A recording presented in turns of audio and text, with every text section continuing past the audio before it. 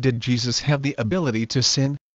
The problem hidden in that question is that if Jesus did have the ability to sin, does that mean he had original sin and participated in a fallen nature? If that were the case, he wouldn't even be qualified to save himself, let alone us. If he did not have the ability to sin, was his temptation, which is so central to God's giving him the crown of glory for his obedience, just a charade? Was he really not subjected to real temptation? The New Testament tells us that Jesus was like us at every point save one: he was without sin. It tells us that Jesus became incarnate and took upon himself human nature.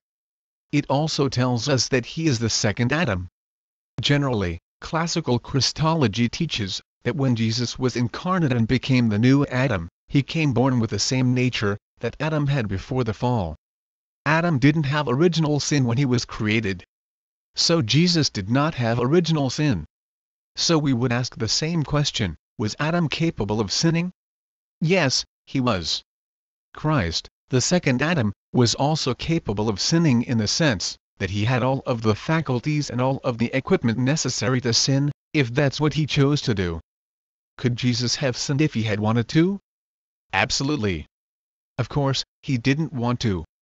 So if you ask it a different way, could Jesus sin if he didn't want to? No, he couldn't sin if he didn't want to any more than God could sin, because God doesn't want to sin. Wanting to sin is a prerequisite for sinning. But then we have to push it one step further: could Jesus have wanted to sin? Theologians are divided on this point. I would say yes, I think he could have. I think that's part of being made after the likeness of Adam.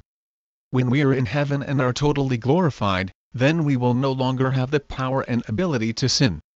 That's what we look forward to. That's what Jesus earned for himself and for us through his perfect obedience. Christ's perfect obedience was not a charade. He actually was victorious over every conceivable temptation that was thrown his way.